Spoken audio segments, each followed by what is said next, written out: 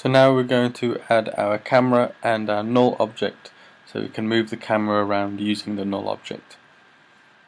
Okay, so if we go back on composition 1, go to layer, new camera, and the default settings should be fine. Just make sure depth of field isn't enabled because we don't need that right now. Okay, click OK, and layer, new, null object.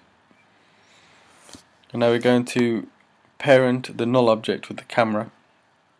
So if we click on this icon here and drag it to the null object,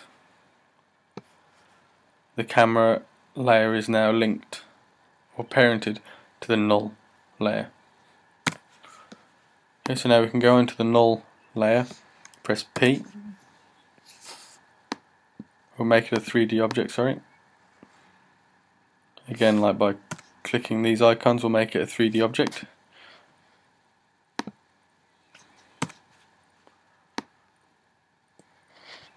Okay, so I want to zoom right into ICU. So if you drag this one on the far right of position, you'll zoom in and out. The middle one will take you up and down, and the first one will take you left and right.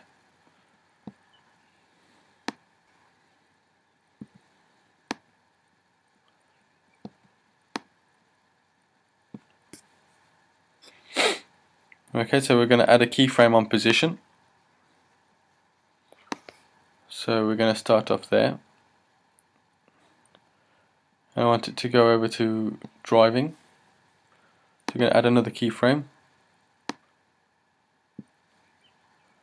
and zoom out.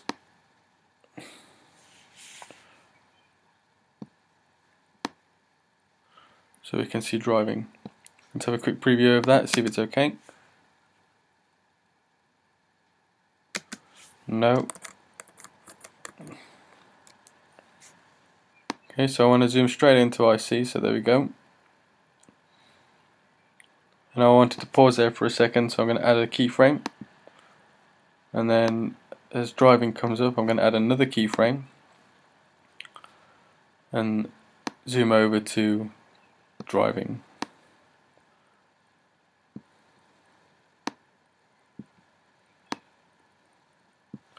So a quick look at that, see if it's okay this time.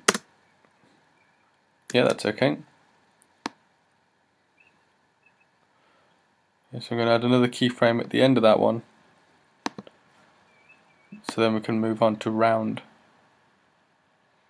So as round comes up, add another keyframe and focus your camera onto that.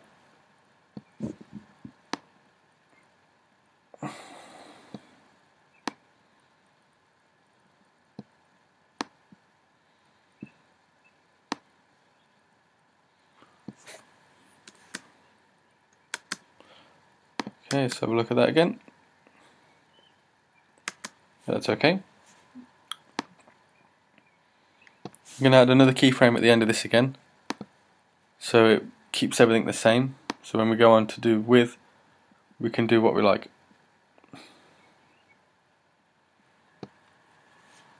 So there's width. So let's add another keyframe. Zoom in.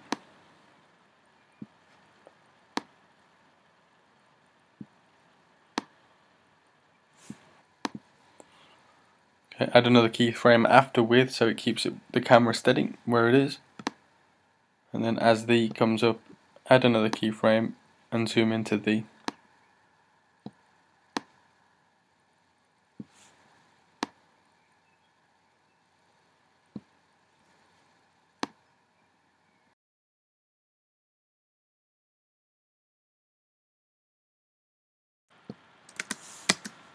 Okay, let's have a RAM preview of this now, see if it's all okay.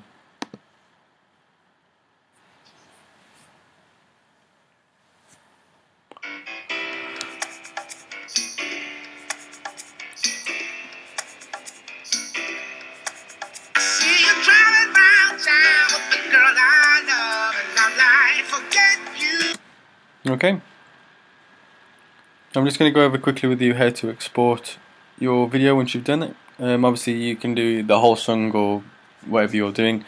I just want to show you how to render it. Okay, so making sure you've checked the continuous rasterization on everything, and the motion blur, and the 3D layers, so it gives it a nice sharp finish. Go to composition and add to render queue. And this will give you a few settings you can change. Click on best settings and it will change the quality of everything. You can change the frame rate to 30 if you need to, but we're going to keep it as the default, so best, full, and everything else should be fine. Click OK. Actually, for that you can also go and change how much of your composition it will render. So in this case I've only done like 10 seconds of the song, so I'm going to go into here and make the render end at 1 minute. Okay, and click OK on that one. And now your output module, you'll need to click on this because audio isn't checked by default. So we'll check audio output and the default should be fine.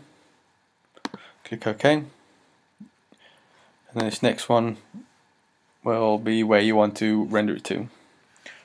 So if I make this tutorial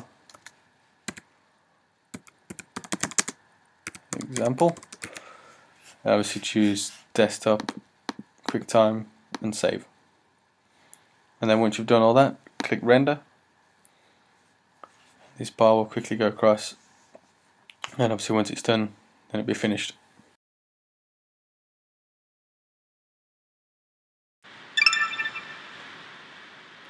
Okay, so let's preview that now.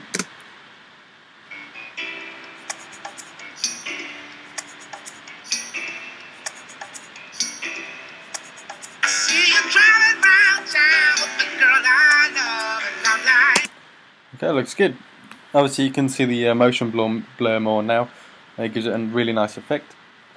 So if you've got any questions about today's tutorial, please comment.